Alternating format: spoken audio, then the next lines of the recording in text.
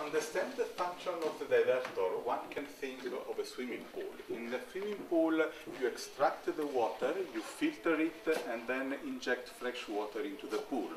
With this mechanism, people can keep the purity of the water in the pool at a reasonable low level. In the divertor, we do exactly the same thing. Here you can see the medium-scale component of the vertical target.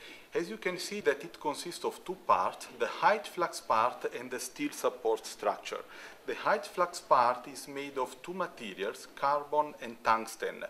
The reason for the selection of these two materials mainly lies on the fact that they remain solid up to a temperature above 3000 degrees, and on top of that they have a very high thermal conductivities.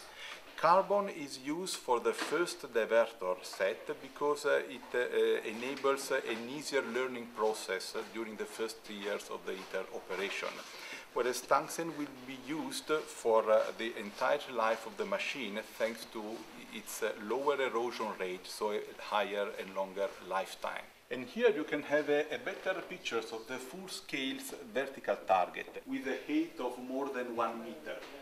There are 2,500 of these parts in the ITER divertor.